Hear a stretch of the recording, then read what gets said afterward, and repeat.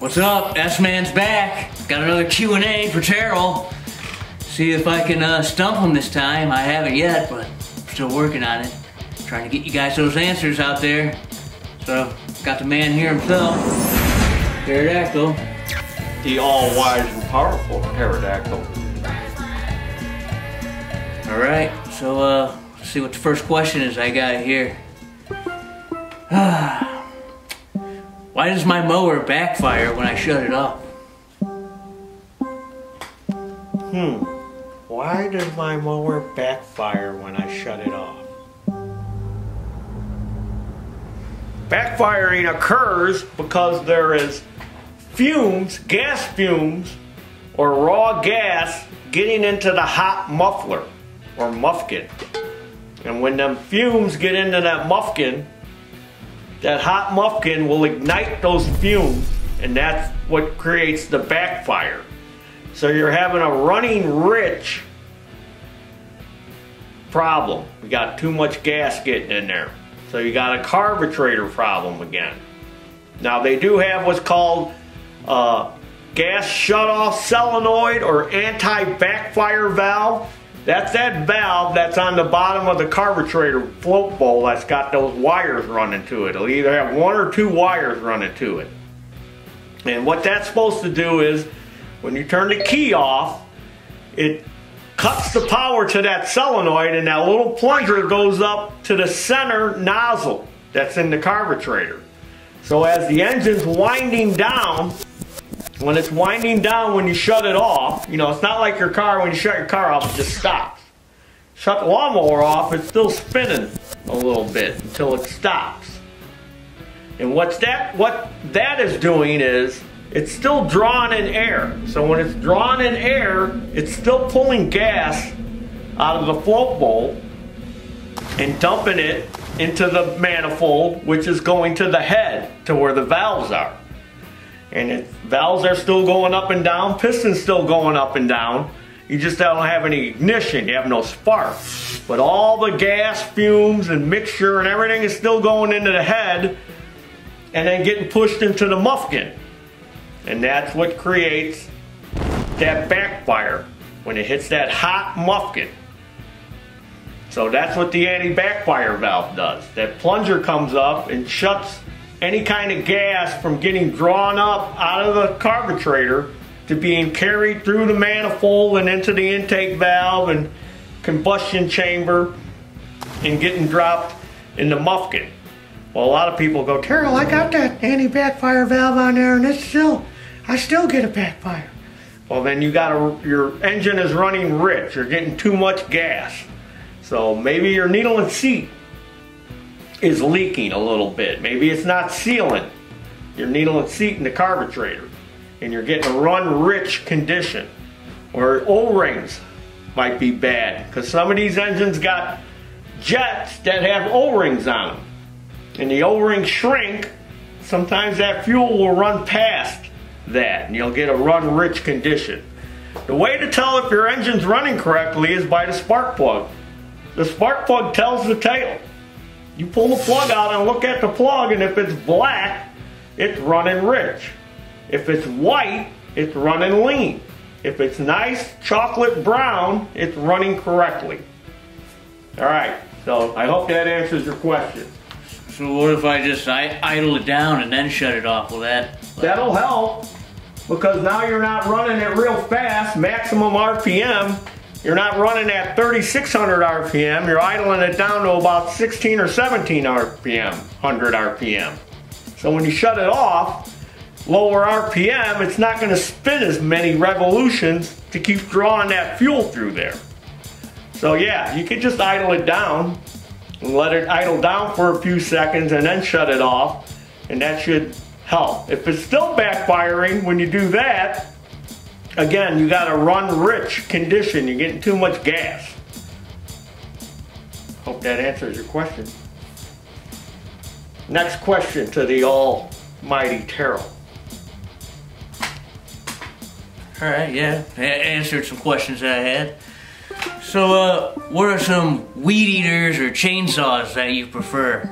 Like, If I just go to Home Depot and get one, is that like better than going to like an actual mower shop or what? I don't know what to buy. Good question. It's always good to buy your lawn equipment from a servicing dealer. So that way, if you have any problems, you can take it back to that dealer, because they're a servicing dealer, which means they service what they sell. Home Depot and Menards and Lowe's, they don't fix anything there. They're just a store. They just sell it to you. And then when you have a problem with it, they'll just tell you, okay, well, look in the phone book or go online and find a repair shop to take it to. And then the repair shop is usually going to say, well, you didn't buy this here, you bought it at Sears or Home Depot. So my customers come first. So I'm going to fix their stuff first, and then when I get time, I'll look at your stuff. And then a lot of that stuff they sell at Home Depot and Menards, the cheaper stuff, is throwaway. You're going to take it to a dealer and he's going to go, huh, what'd you pay for that weed eater, $79? I got a $80 an hour labor rate, and we charge a 1 hour minimum. So it's $80 plus parts to fix your weed eater. You want to spend that money, or you just want to go buy a new one? That's why a lot of this handheld stuff is going battery powered. All you got to do is make sure the battery's charged, and that weed eater, chainsaw, and leaf blower are going to run. And they're quiet. There's no gas, no fumes. You know, it's going that way. I know a lot of y'all want to fight it, but guess what? You're not going to win, because they're all going that way. And the battery technology is getting better and better. Look at all these battery tools you got. You got a cordless drill or a cordless grinder, 4-inch grinder. Why not have a cordless weed eater, you know, battery weed eater? Why not have a battery chainsaw? I had a guy actually today showed me a Makita chainsaw, 14-inch Makita chainsaw he had. He says he loves it. Brought it in to show me. Real lightweight, takes 2 batteries. He says I can cut a ton of wood with this thing. So yeah, that's with the weed eaters and stuff. But if I was going to get one, it would be a brand name. I would get a brand name weed eater or chainsaw. I'd get an Echo or a Stilch, something like that. Because, you know, those are, you're going to pay more, but they're made better. And then that way, if you do got to get it fixed, you know, you paid a lot of money for it, so it's going to be worth to put the money into it to get it fixed. But again, the problems I see with them, same problems I see with a lot of this stuff, gas. That's why it's better to get battery powered. There's no gas. You ain't got to worry about the battery going stale. It's going to go dead if you don't charge it up. But other than that, keep a battery charged. You know, that weed eater and that leaf blower, they're always going to start. Does that answer your question? Yeah, I guess I'm going to probably just get something battery powered. Easier for me to use. That's right. Alright, well, I got another question for you. Alright, what now? What would cause my engine to lose spark or lose power when it gets hot? See if you can find that answer out. Loss of power when it gets hot. Could be a couple of things. Could be the coil. That's why you got to have troubleshooting test equipment. You got to have a spark tester. Spark tester is the thing you got to have, especially an inline spark tester where you can watch the spark as it's running. Or if you got a problem where it won't run when it gets hot, you shut it off and you go to start it again and it won't start. First thing we do here is we plug that spark tester in and see if it's got spark or if it's intermittent. If it's intermittent, if it's not sparking steady, you know, that's going to cause a problem where it's not going to restart. So a lot of times it's an ignition problem when it gets hot. The coil gets hot, loses spark, then when it cools down, it starts sparking again. Another reason you'll have hard starting when hot issues is the valves. Maybe it needs a valve job. You know, got to remember physics. Things are cold, they contract. When they get hot, they expand. So you got an engine that when it gets hot and it won't start and it's got spark and it's getting gas, probably got a compression problem. Valves aren't sealing. When it gets hot, they're expanding, you're losing compression. Valves aren't sealing.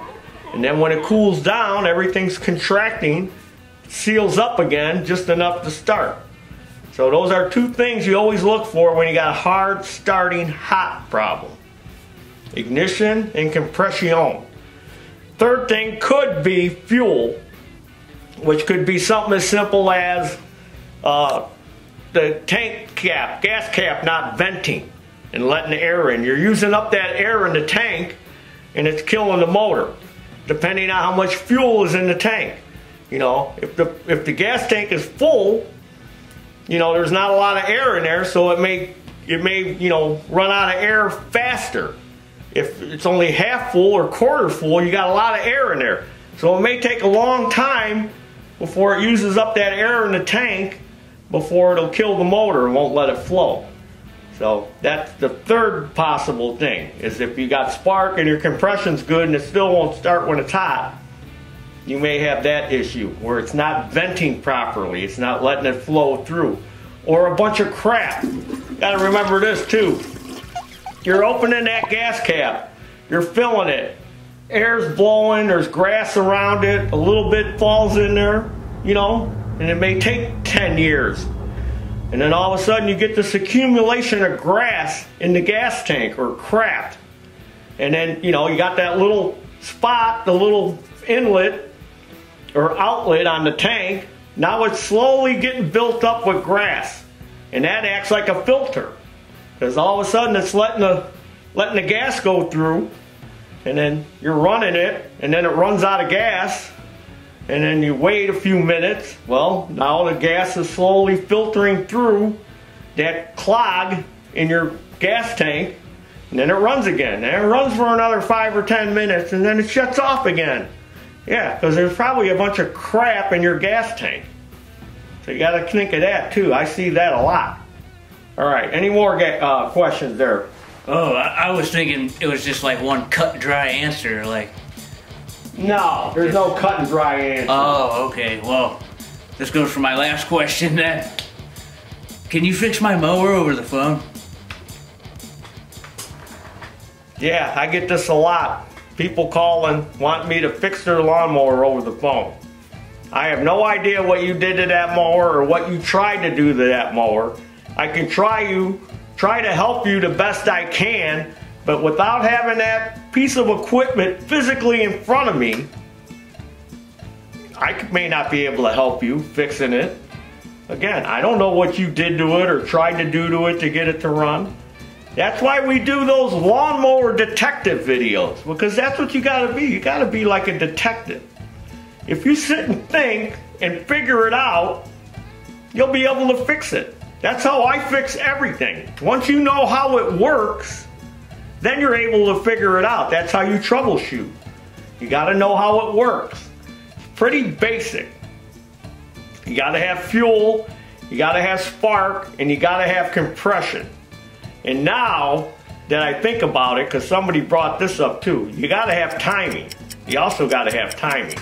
So they used to say you have to have 3 things. Now you got to have 4. Because a lot of these electronic ignition motors now, you know, with the old points, if your timing was off, it wouldn't spark.